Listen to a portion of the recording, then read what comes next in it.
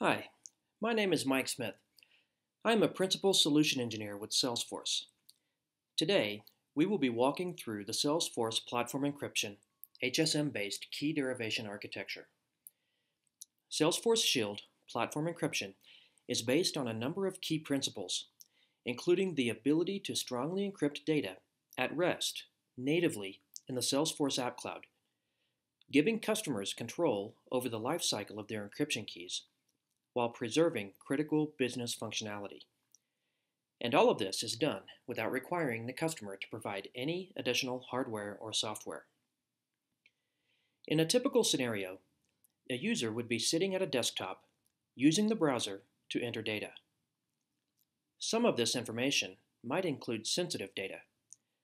Therefore, according to some organizations' information security policies or third-party agreements, some of this sensitive data may need to be encrypted when it is persisted to the Salesforce multi-tenant database.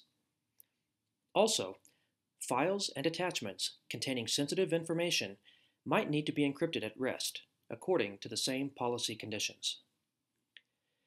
This data could also come into a Salesforce org through other channels, such as through a mobile device or through the API. The application servers in the Salesforce data centers serve as gateways, intercepting requests coming in, determining which data elements should be encrypted or decrypted, and then applying the appropriate encryption credentials. We often get the question from customers, where are my encryption keys stored? The answer is that the final org-specific AES-256 keys used to encrypt customer data are never persisted to disk. Instead, they are derived on demand from several individual secrets generated by logically and physically separated hardware security modules and then delivered to the application's Java tier when required for encryption and decryption of data.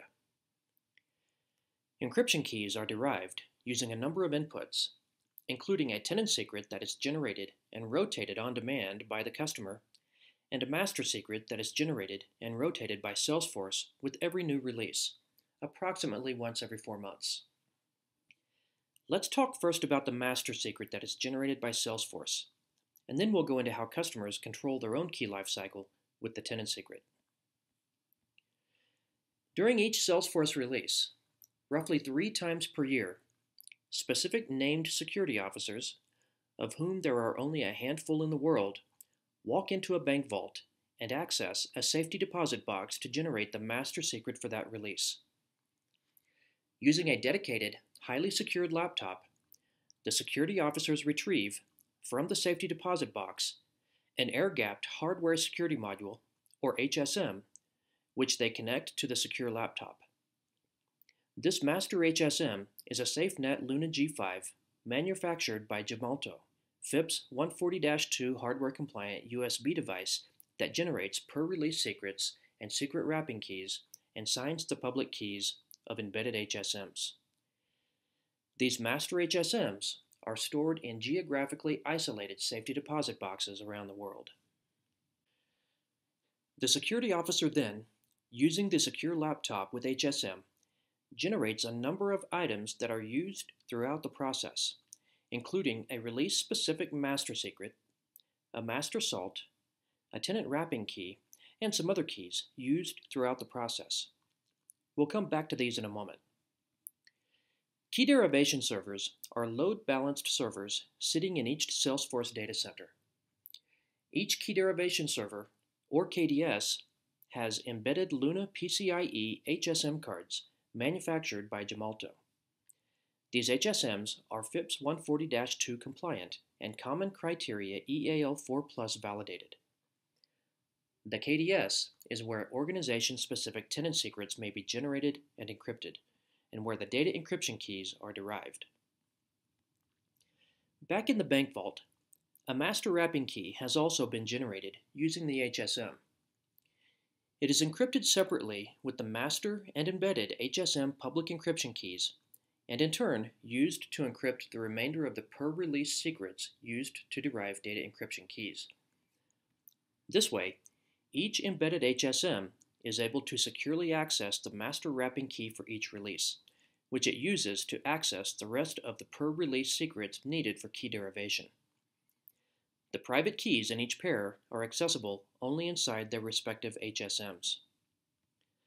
The various keys and secrets are then stored on a secure device for distribution to key derivation servers, leveraging a release management mechanism, and are distributed to the Salesforce file system where they can only be decrypted by the key derivation servers.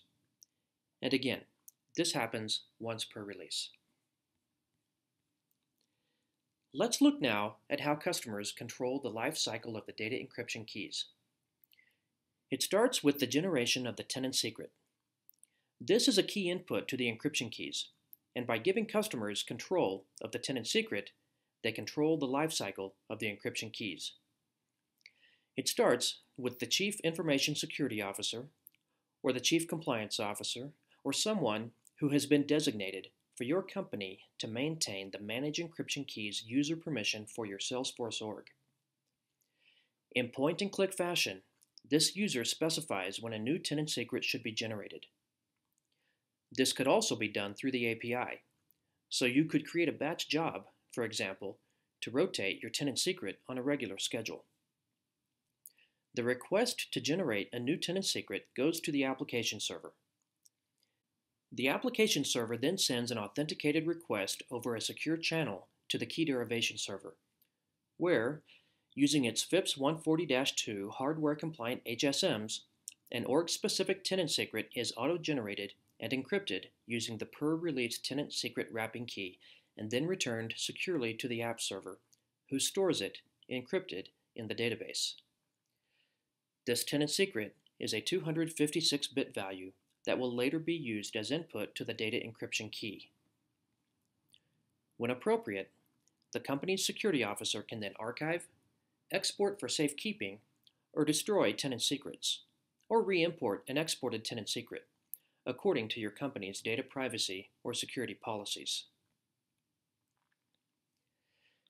As of the Winter 17 release, Salesforce introduced the ability for customers to upload their own tenant secrets to the platform. Popularly known as Bring Your Own Keys, or BYOK, this service raises the bar for customers that want to have greater control and role in managing the encryption key lifecycle.